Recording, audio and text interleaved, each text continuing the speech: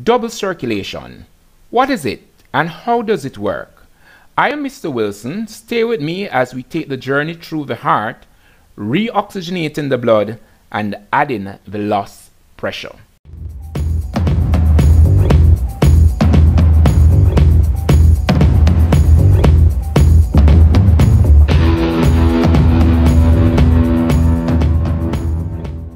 This lesson is suitable for all students sitting biology, integrated science, and human and social biology CSEC examination. Individuals interested in the circulatory system may also watch this video. It's very important for us to understand this diagram.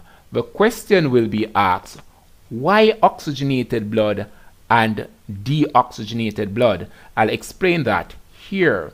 Now, as blood moves through the body, the process of respiration is taking place. Now, because respiration is taking place, it is using up that oxygen that we breathe in. And of course, carbon dioxide being a byproduct of respiration, carbon dioxide is being added to the blood, and this needs to be removed. Now, the blood becomes deoxygenated as the oxygen, of course, was used up for respiration, and carbon dioxide, like I said before, was added to the blood as a waste product of respiration. Now, this must be removed from the blood, hence the blood continues to move the waste around and finally emptying it off for the carbon dioxide at the lungs. Now, when it gets to the lungs, the blood becomes oxygenated as gaseous exchange takes place in the lungs, where carbon dioxide, of course, is removed from the blood and oxygen, of course, is picked up. This, of course, is an example of diffusion. The gaseous exchange in the lungs is a good example of diffusion for those persons who continue to revise their content. Why is it double circulation? Now, double circulation because the blood, of course, flows through the heart twice as it travels around the body.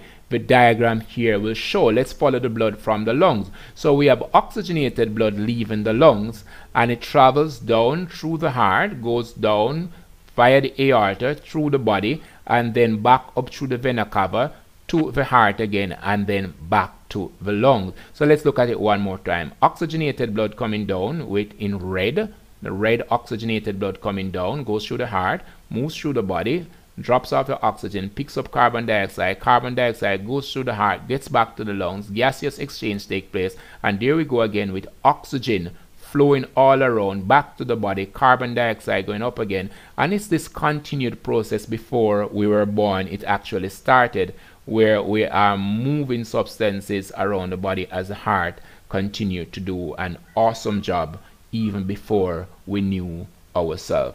Now, we said yesterday that it's important for us to know both sides of the heart, the right side, the left side. Here we have labeled the oxygenated blood, which of course is on the left side of the heart, and the deoxygenated blood that is on the right side of the heart. The blood vessels are coming down from the lungs. We have the pulmonary vein, and it gets into the heart. The blood would have emptied off there in the left atrium, and then it moves through the heart, through the aorta, then to the body, and of course up again via the vena cava to the heart and the pulmonary artery back to the lungs. I have labeled here A, B, C, D. Now, these are chambers of the heart which I expect you to fill in, as I'm sure you would have watched our previous video on parts of the heart. Why would the blood need to pass through the heart twice? Wonderful question. Now, as blood passes through our organs, it loses pressure. A lot of the pressure is lost in the lungs, hence the blood returns to the heart for pressure. Now, the other organs of the body also reduces the pressure of the blood. You will appreciate the fact that blood in the artery is usually under high pressure. So if we were supposed to look at the diagram here, the aorta, which comes from the heart to the body, blood there is under very high pressure.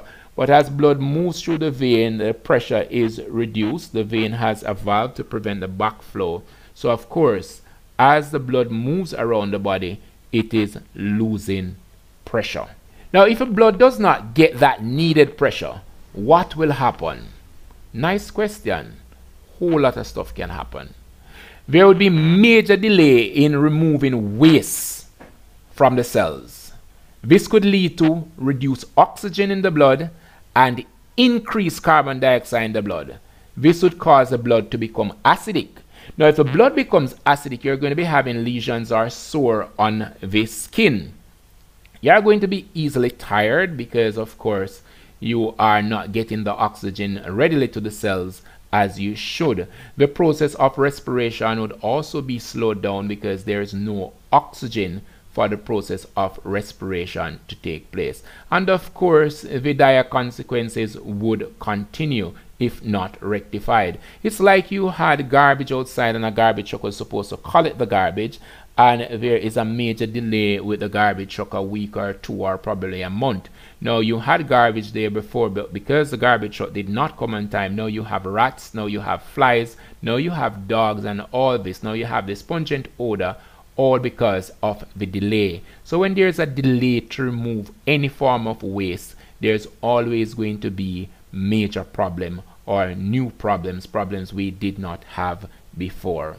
Can this double circulation be grouped?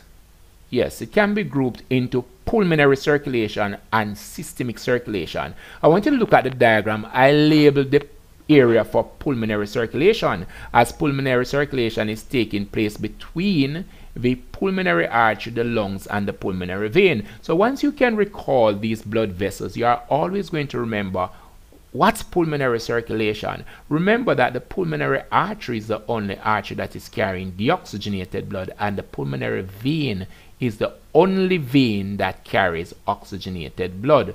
So you want to ensure that you remember that when we talk about the lungs, which is one of those organs that we're supposed to know, the lungs, supplying the lungs with blood is going to be the pulmonary artery, and of course the pulmonary vein will be taking that blood away from the lungs.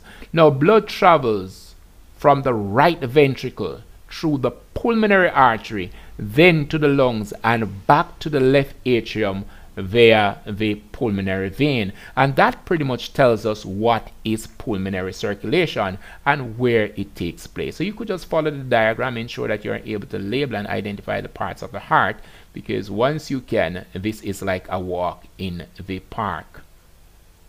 Now, systemic circulation, again, I labeled the lower part, and of course, blood travels from the left ventricle through the aorta to the body. You might be asking, where is the left ventricle? Now, the left ventricle is right here, and it goes through the aorta, and of course it travels through the body. And of course, I want you to remember that the head is a part of the body, because most persons confuse this thing to say that the lungs is up there, that's where the head should be, and the head is probably a part of pulmonary circulation. No, the head falls in systemic circulation. All right, so just watch the flow. Remember, you can go back to that labeling that we had just now, and you'll be able to, of course, update yourself on the blood vessels. But I could go through very quickly with you. Here we have the pulmonary artery, here we have the pulmonary vein, here we have the aorta, here we have the vena cava, and of course this is going to be the right atrium, right ventricle, left atrium, and of course left ventricle. Now here we go. The final thing we want to look at, as the syllabus would have us do, we want to look at that relation among blood vessels. Now, the blood vessels, they really don't operate in isolation, though in most cases the blood does not mix. Now, the arteries will be carrying, in most cases except for the pulmonary artery, they will be carrying oxygenated blood, and they are of course carrying blood to organs. That bit is true. All right, so the arteries, they tend to branch into smaller blood vessels called arterioles, and these arterioles branch into smaller blood vessels too. They are called capillaries.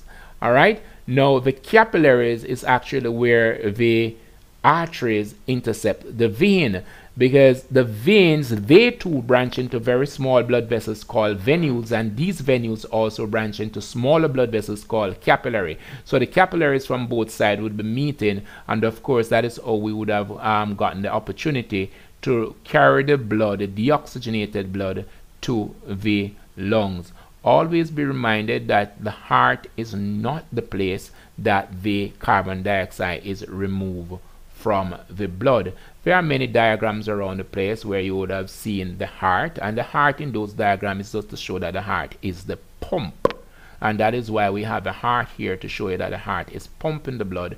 But of course this is just to show you the relationship with the blood vessel. This diagram usually has nothing to do with the gaseous exchange or the double circulation. Now at the bottom here, where we have this little simulation here, the organ here, usually we have what is called a capillary bed here. I'll be doing a small video on the capillary bed so that you can understand that very well. I didn't want to put it in here. Now on the left of the screen you'll find a diagram that represents pretty much how most of the diagrams that represent the relationship among blood vessels, they would look something like that. I do encourage you to continue with your study. I ask that you join us on a Friday and a Sunday at 5 p.m. where we have Biology HSB Live. That is on YouTube. That's my YouTube Live. I want you to bring a friend when you're coming, and remember to subscribe. Once your friend wants to participate in the conversation online, they must subscribe to the channel, or must be a subscriber, have an account with YouTube in order to participate. It doesn't matter where you're from, you can always participate once you want to participate. It doesn't matter where in the world you are, just click the link and let's get cracking. Now this takes us to the end of the lesson, and like I said earlier, remember to subscribe, and when you do subscribe, remember to hit that notification bell, and of course share the link with as many persons as is possible. Do stay safe. See you Sunday for our live.